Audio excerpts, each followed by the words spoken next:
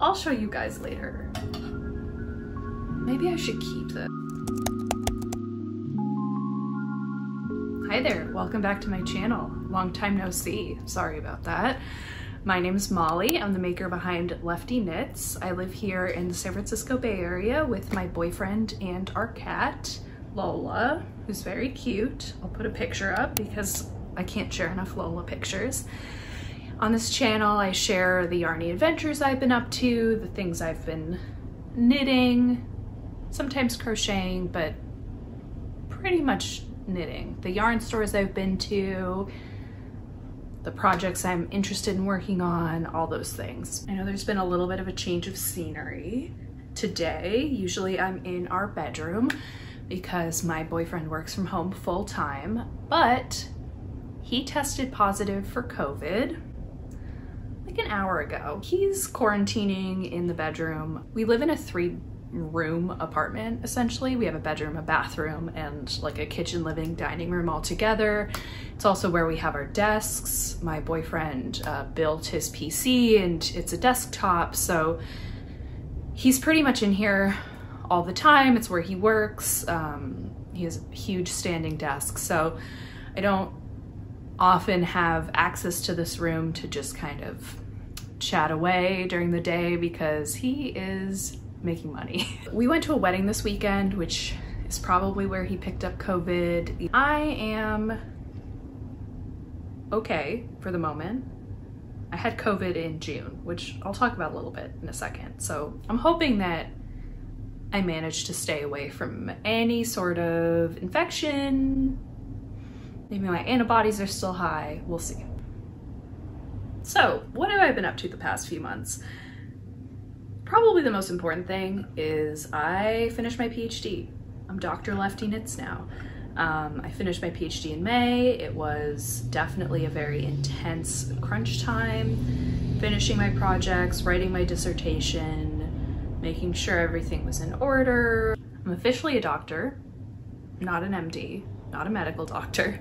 I want to make that clear. I'll throw some pictures up from my graduation where I'm wearing all of my regalia. I now own these robes that cost me a lot of money that I'll probably never wear again because I am job hunting. I don't want to go into it too much, but it's definitely pretty intimidating. I think when you are sort of on this academic trajectory for a long time where you're, you know, in your undergraduate degree, preparing for a PhD or just going straight into a PhD program, when you've sort of had this one-track mind for a long time, even though I've thought that I might be, you know, moving away from heading for a tenure track professorship for a while, it's hard to kind of figure out what the next move is. The trajectory for someone with a PhD, when it works out, is very linear. So now that I have all these branching paths I could take, it's a little intimidating. It's difficult to figure out what kind of jobs I'm qualified for, how to market myself to someone who doesn't really care about the minutia of my research topic. So that's been definitely a journey. Our hope is to stay in the Bay Area, but I'm open to jobs elsewhere. I'm kind of looking for the best opportunity for myself. My boyfriend is open to coming anywhere with me. He works remote, so I'm starting to purge a little so that I'm ready to move at any time, which I'll talk about a little bit also. So today I want to talk about some yarny updates from my life. Maybe there will be a couple little stories about what's been going on sprinkled throughout. I think that this is probably a better way to reintroduce you to what I've been up to. I have been knitting throughout a lot of the stuff that's been going on, but not, like, I haven't been keeping very good track of it. I haven't been taking a lot of pictures. Like, for example, I knit a lot of baby items that just kind of went out the door without me taking any photos of it because I was maybe a little behind schedule on them. Without further ado, here are 3 of the things that I have been up to in my yarn and knitting endeavors since we spoke last. The first thing I'll talk about is this top that I'm wearing. This is the Lotus Petal top from Hirismakes. I believe that's how she says her Instagram, YouTube, etc. handle. Her name's Iris. She's another neuroscientist and knitter. I believe she's based in Cambridge. She's definitely in the UK. And she had a summer tops knit along this year. You could pick from a lot of her like tee, slipover, tank, etc. patterns. And it ran through, I want to say the beginning of July. Maybe it was the end of July. Time is really moving very strangely for me right now. She did do like a survey giveaway where you could get a certain amount off of her patterns if you filled it out after completing your item for the knit along. I forgot to do that. I have a few of her patterns. I'm happy to pay full price to support her, so that's fine. So I guess, you know, I signed up for the knit along, but I never really cashed in on it, if that makes sense. Except for the fact that I did finish a garment. So this is, like I said, the Lotus Petal top. It's made in Knit Picks gloss fingering in velveteen. I want to say I used about 2 skeins of it, 100 gram skeins.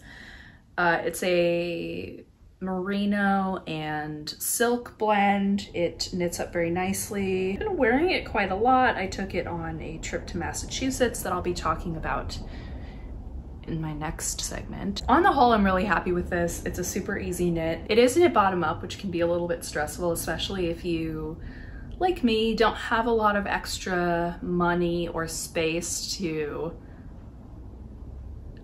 buy extra yarn for projects. Like, I'm often kind of playing yarn chicken, or, you know, ending projects a few rows early, that kind of thing. I made this without any problems. It's very comfy. It looks really nice. It's pretty cropped. It probably comes to about my belly button, and I have been wearing it with dresses a lot. I'm wearing it with a dress now. The main thing, I guess, about this is this motif at the bottom. That's where it gets its Lotus Petal name.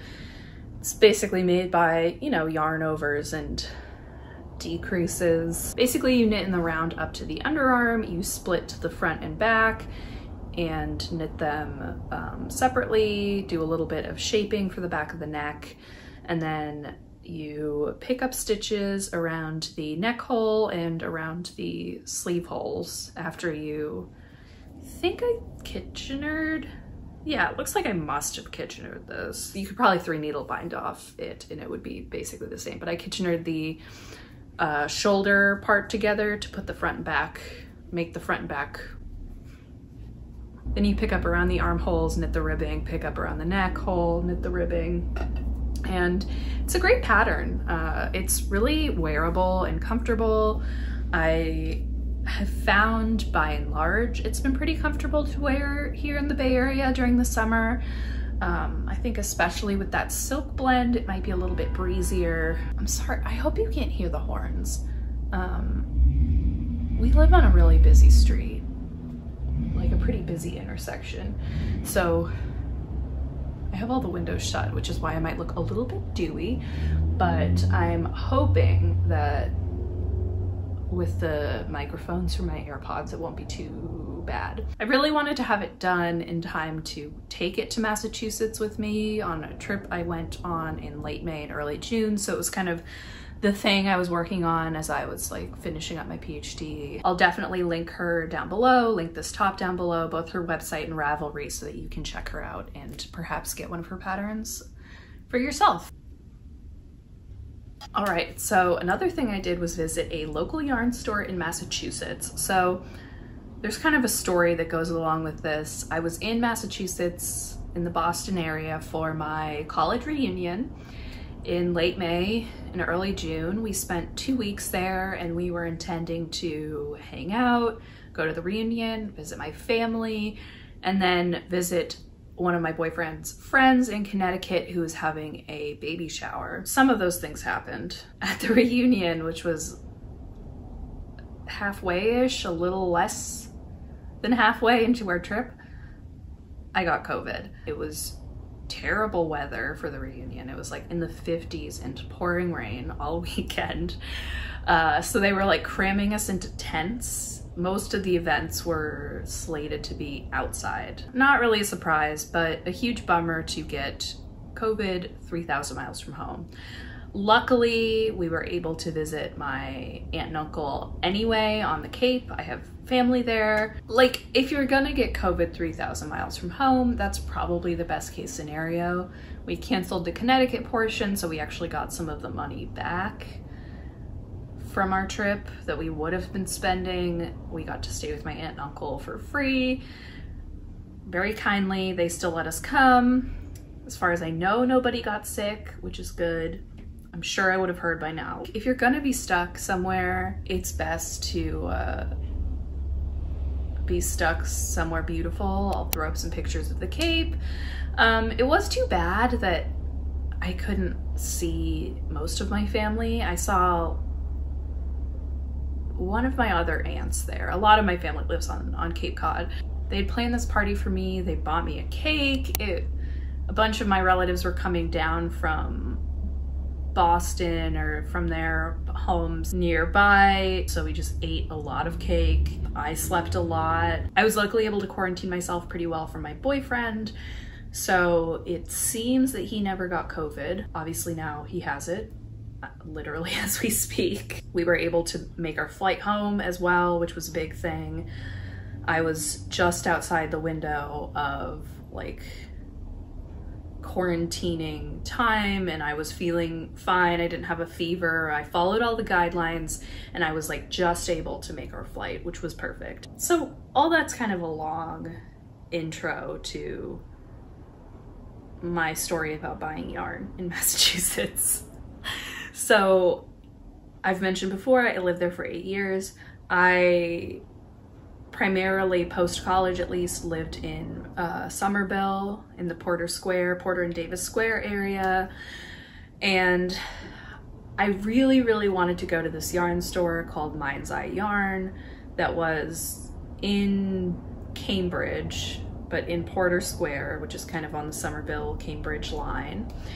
And when I lived in Boston, I walked by it every day, but I was too nervous to go in. There was a Michael's across the street. I wasn't as open to spending as much as I do now on yarn. From all accounts, it was a very nice yarn store. Unfortunately, it's closed. I think they're doing some sort of construction on that building or tearing that building down. Instead, I went to a store called Gather Here, also in Cambridge, a little bit of a different part of Cambridge, and it was really nice. We were conveniently spending a day in Cambridge and Somerville. We went to an oyster bar for lunch, we walked around, we bought me a rain jacket, which was great because it rained a bunch that weekend and I didn't really have one, and I was kind of planning on buying one there. Then we walked out to Gather Here, which I'll put up some pictures. I got this very pretty skein of yarn. This yarn is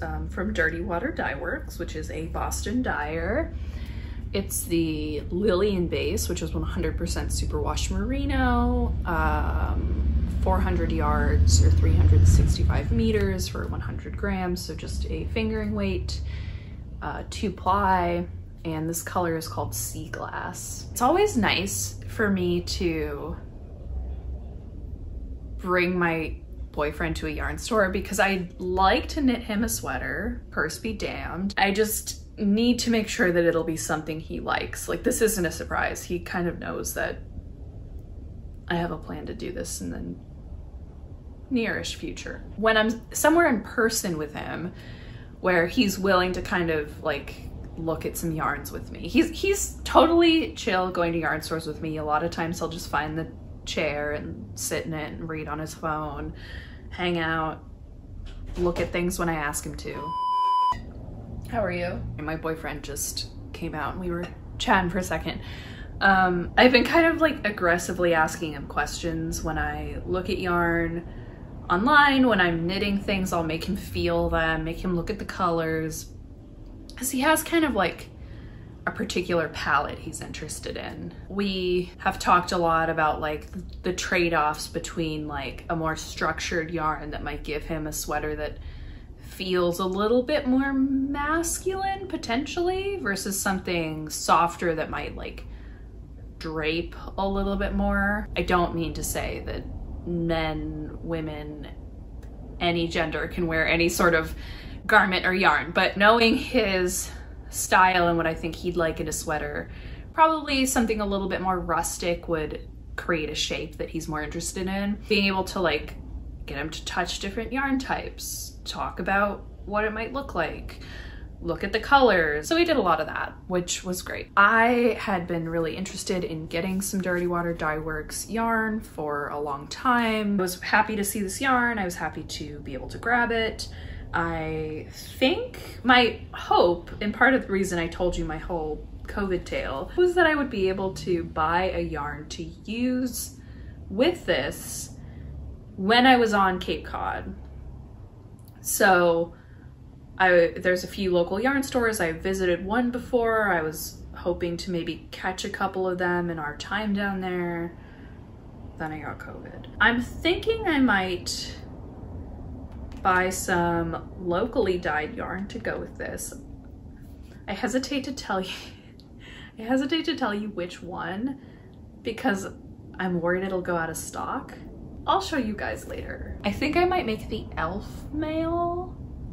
I forget the designer's name, but I think I might make a short sleeve cropped elf mail with this and the 2-ply fingering yarn that I'm hoping to buy. But yeah, Gather Here is a beautiful store. They have a lot of sewing stuff as well, if that's something you're into. They're in kind of like a cute area of Cambridge that has a lot of like coffee shops and stuff, some good restaurants that I've been to before. I definitely recommend it if you're in the area. That was a pretty big trip that set a little bit of a weird tone for the rest of the summer for me, but I had a great time at the yarn stores. I had a great time seeing friends, seeing my family, so it's all good. I'll be right back. All right.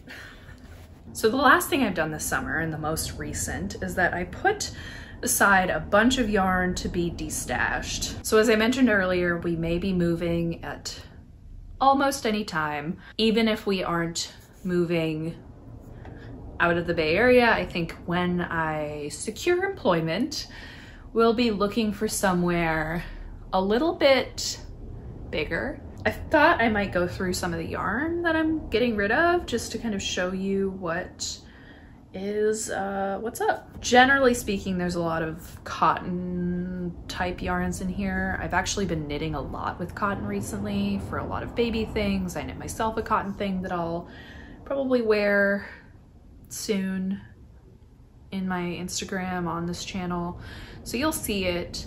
But yeah, I'm kind of over cotton for a while, and I've bought a lot of cotton over the years that I just don't think I want to work with anymore. Overall, I think, you know, I had to be really honest with myself and think, what yarn am I interested in working with in the future? What won't I want to work with? Even if it's a project that I've planned, are there any projects that I just don't really think I want to work on anymore?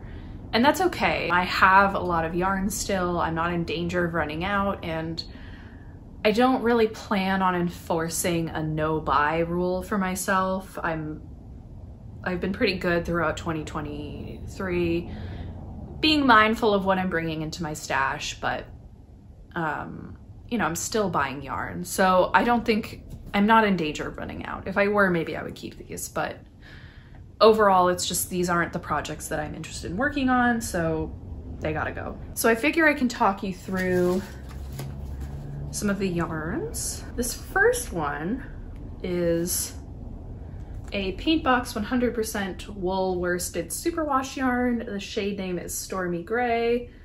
I have to weigh this. I don't actually know how much I have. I have a full skein. I might honestly have more. I have all these balls. I was gonna make a September sweater out of this. I made most of a September sweater out of this. Oh, is this something else? I chose this yarn before I kind of had a grip on fiber more deeply. So, you know, I think I probably would make the September sweater in something maybe non-superwash. Like brioche is gonna grow so much. Do I want that in a sweater? I don't know.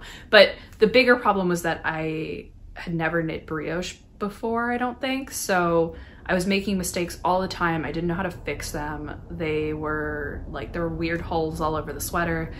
I realized I wasn't gonna wear it, and now I don't really want to work with this yarn. So I'm gonna try to sell this on Yarn Swap. Otherwise, I'll probably give it away locally.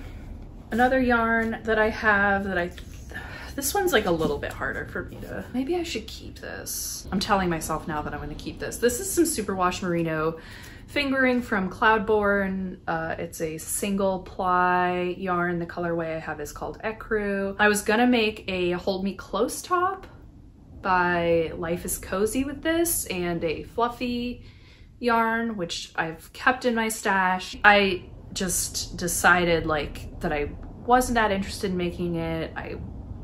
It's a beautiful top, nothing against the pattern. After thinking about it more and leaving it, decided that maybe it wasn't something I wanted to make. But I have a lot of single ply superwash fingering weight yarns that I've been thinking about making shawls with or something. I'm like trying to figure out how to use them, because I'm a little bit hesitant, since I'm pretty hard on my clothes, to make them into garments without either holding them double, holding them with a mohair, something like that. So I might actually use this for a shawl. I might use this with some of those other fingering weight yarns. So look at me talking myself out of giving away yarn. This is Ultra Pima Fine by Cascade Yarns, color 3810. I want to say it was called like coral or something. It's a very pretty color. The yarn feels pretty nice, but I think like I said, I'm kind of over cotton yarns. I had bought this intending to make a baby sweater for a friend. I haven't done that. The baby is now 3. I probably bought it when she was a year old or less. And I could still make it into something. I could save it for another baby, or for me, or for whoever, but I don't think I want to. You know, I have cotton yarns that are, I think, a little bit more conducive to the kind of projects I want to do. So this is going, hopefully, also in Yarn Swap. I have 2 skeins of Lena by Fibra Natura. Well, I think this color is called like Oyster or something.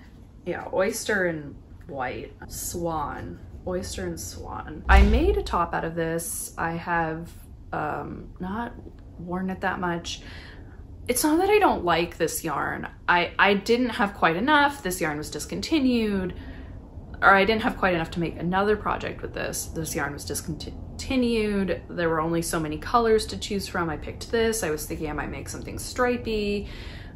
This is, I mean, it's not a bad yarn. I find working with like linen yarns a little bit difficult, a little bit hard on the hands, painful on the fingers. This yarn is 68% linen, 32% cotton. These are 100-gram skeins, and there's 252 yards per skein. I can't think of that many single skein linen projects. I don't really want to make a striped thing with these 2 anymore. I just think it's time for these to find a new home with someone else. Hopefully whoever that is enjoys it. Next, I have some Lion Brand Kobu. I have a little bit of lichen. Yeah, this is called lichen. I just finished a baby sweater with this.